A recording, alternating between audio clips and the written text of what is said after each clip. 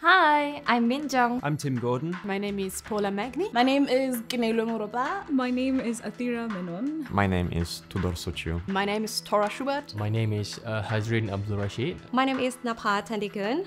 You can call me Jazz. My name is Nada Saeed Ahmed.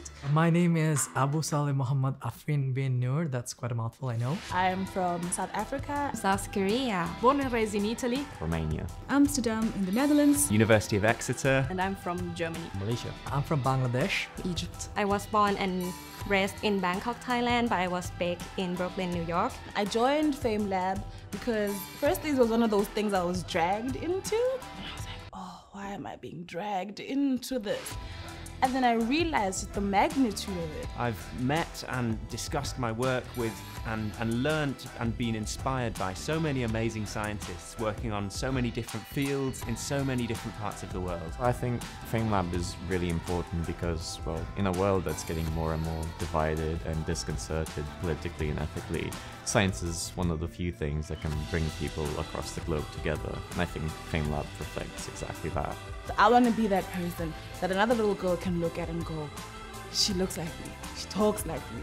So if she can do it, I can do it. The experience of FameLab for me has been an amazing, exciting moment of life. My professor recommended to join this FameLab. After my presentation, she said that she cannot pretend that she didn't see my potential.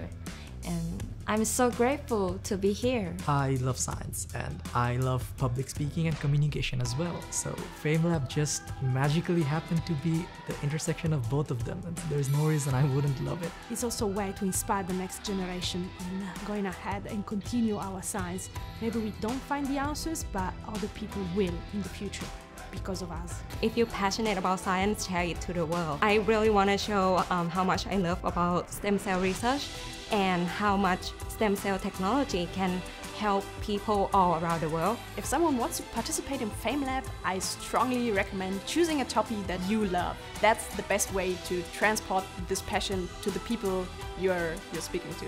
I'm definitely thankful and grateful to be here. I mean, it's been so amazing and fantastic experience so far, meeting all these other science enthusiasts and other scientists and learning about what they do. Condensing information into 3 minutes is hard. And 3 minutes is actually, I think, enough attention that you require from someone to communicate anything. Okay, I really going through the whole journey of FameLab and it's working actually. And it was a really enjoyable experience.